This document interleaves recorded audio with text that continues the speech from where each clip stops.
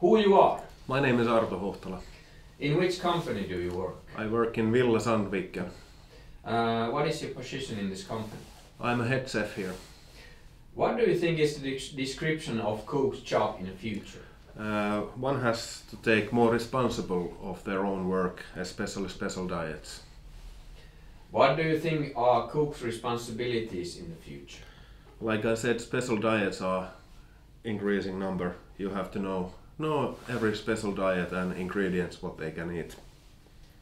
What kind of skills do they need in the future? Well, ICT skills, the knowledge how to use equipment, and of course basic skills like knife usage. What kind of skills do you think will be needed in the future? Well, more and more you need to master ICT skills, every different equipment. All the time there are more new and more equipment coming, so you have to know how to use them. I mentioned 3 most important things how to work in the restaurant industry will change in the next 10 years. Automatization, robotics, more equipment. Basically that's it.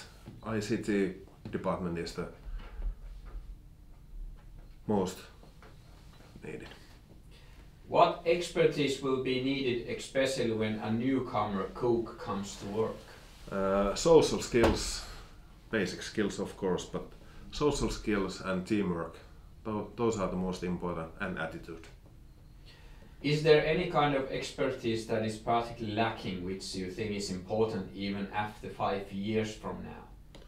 Social skills and teamwork, I think it's the problem and challenging right now. What kind of skills or competences are needed in uncertain, changing operating environments? You have to know how to handle pressure. It's really important because every day is different, so you need to cope with the pressure and different situations, like special diets. Mention 3 most important things that will affect the change in work process. Cooking techniques, cooking technology, and sous vide techniques. At what stage of work process could you use automation technology? Well, right now in this restaurant I won't use, but who knows in the future, maybe. But right now I don't use, and I don't need anything.